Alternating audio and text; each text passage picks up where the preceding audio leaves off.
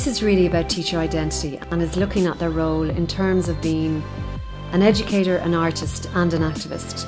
and how the professional Master of Education student can explore development education through this tripartite lens and then translate this process into the classroom. Ultimately, the Change Lab is about exploring the possibilities of how we can change our practice as educators to meet the demands of today's learners, and then to map what we are doing here onto the pedagogical shifts that are happening in art and design education in secondary school. And in doing so, we are responding to the question, what does it mean to teach and make art that is of our time?